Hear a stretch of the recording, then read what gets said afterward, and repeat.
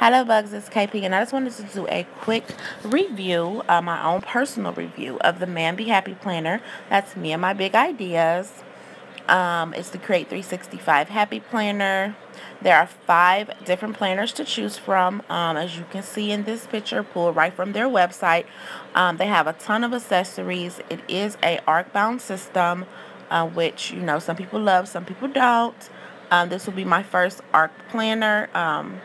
Because right now, as you know, if you watch the channel, I do have an Erin Condren that I got back in April. I do like my Erin Condren a whole lot. I use it every day. Like, it's been a great planner. However, going into, thinking about next year and things like that, spending $60 on a planner may not be the most economical thing for me at this time. So I had to think about that. Plus, I really love all the accessories and add-ons for the Happy Planner. So, and it's a little more accessible. I just waited almost a month for my last Erin Condren order. Not very pleased about that. So I did go ahead and pick one up, and I chose the Everyday is a Gift one. It is blue and white with gold foil, which I thought was really pretty.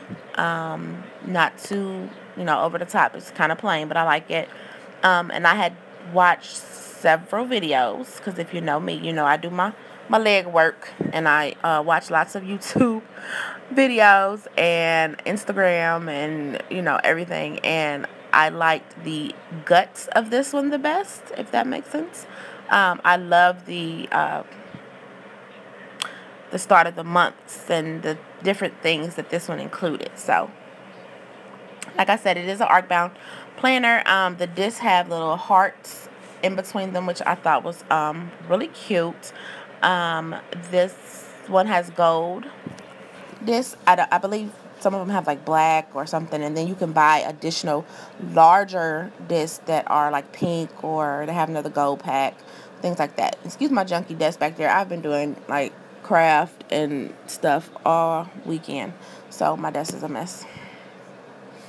I did go ahead and put some packing tape over the tabs for the months, because this particular planner is not laminated. Now, I have heard in several of the Facebook groups and things that I'm in that MAMBI does plan to laminate the tabs on the next version of the planner, which I think is a very good step, because even just from shipping, a couple of my tabs were kind of bent up when I pulled it out the box. No big deal though, but just because they're paper, so that's going to happen.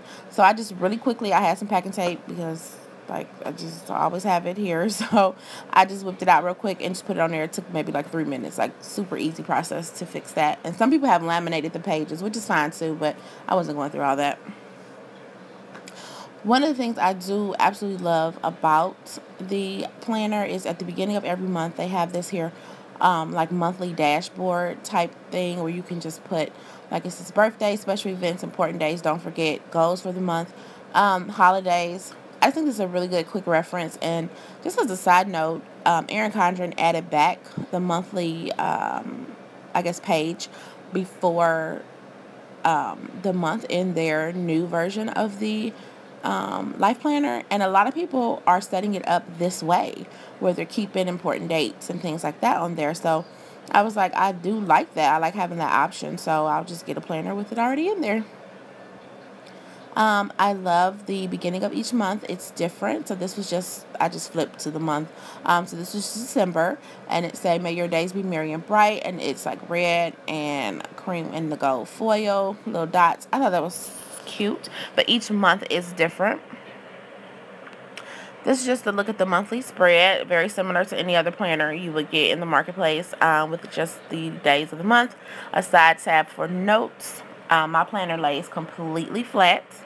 Now, I will say this was an 18-month planner. I took out July to October, because I do not plan to use this fully until the month of October, just because I'm still in my Erin Condren, and I just don't want to abandon it right now. I do want to use it for at least 6 months. So I am waiting until the end of September to transition into the Happy Planner. Here's a look at the weekly spread. Very, very similar. with the vertical layout, which I do prefer to the horizontal. That's just me. The boxes are a bit longer, but that's fine. And I like that within the month there is a quote along the bottom of at least one of the weeks that I've seen thus far. I think it's only one of the weeks that has a quote. So I do like that feature as well. My big ideas have tons of stickers. All kinds of different embellishments and just different stuff. Just for, any can be used in any planner or scrapbooking or whatever. But they have a specific line of items that were created just for the planner. So I did pick up a few add-ins. I got the 7-pack of folders, which 7-pack was pretty good for $7.99, so I thought that was a pretty good deal. I did pick up a pack of the additional notebook paper, and then I did go ahead and get the pack of covers, so it's 4 additional covers included in that. So that was good, and I got those off from Hobby Lobby, so I was able to use a 40% off coupon. Then I also got a couple of the sticker packs.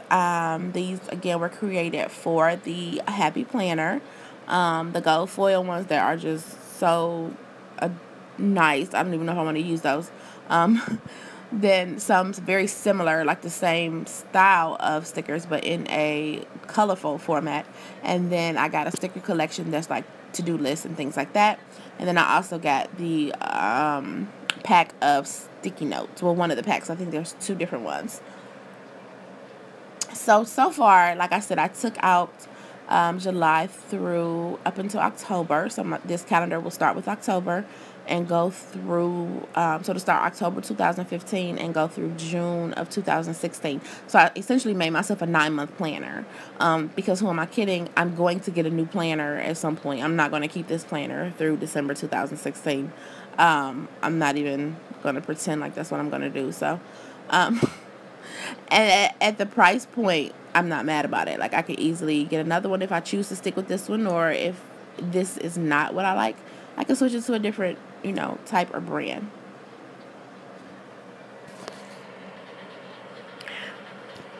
Alright, so I just added the Be Thankful in the front, and I think I'm just going to use the front folder for some, like, stickers and things I use on a more regular basis.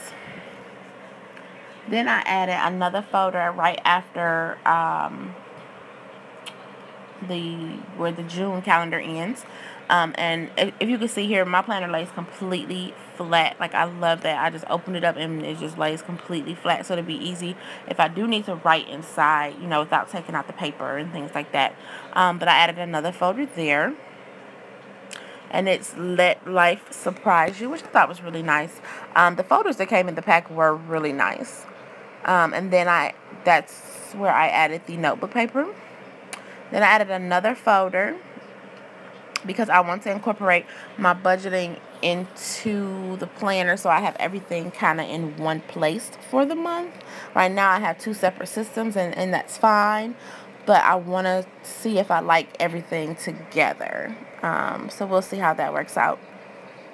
But then I just added the graph paper, and I think I'm going to use the graph paper for my budgeting purposes. And the graph paper and the notebook paper came together in a pack of 40 sheets. So they're 40 double-sided sheets, and it was $4.99. So that definitely was not bad. And if you have a coupon, it could be even cheaper than that. So, all right, and this is just the inside of the back cover, which I think is nice because you could actually, if I wanted to, I could flip that and then have a totally different look for the planner. That could easily become the front of the planner opposed to the back. Or it could be the back with the stripes. So I do like that is very versatile as far as design, and you can add and remove pages and things, it seems, very easily. This is just the back with the Create 365, the Happy Planner. So far, guys, I really like it. I will do a more in-depth review, of course, when I actually begin to use it full time. So far, I have thrown the planner across the room. I have turned it upside down and shook it crazy.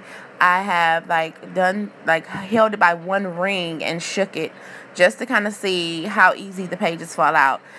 When I threw it across the room, everything stayed intact.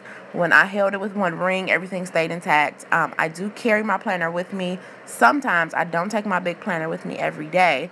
So I don't know, how that works as far as in your purse and things like that, because I have a Webster's Color Crush as my personal size planner that I take with me everywhere. So we'll see how it holds up. Anyway, thank you guys for watching. As always, please like, comment, and subscribe. Follow me on IG at AllThingsKP if you're not already. And I'll talk to you guys soon.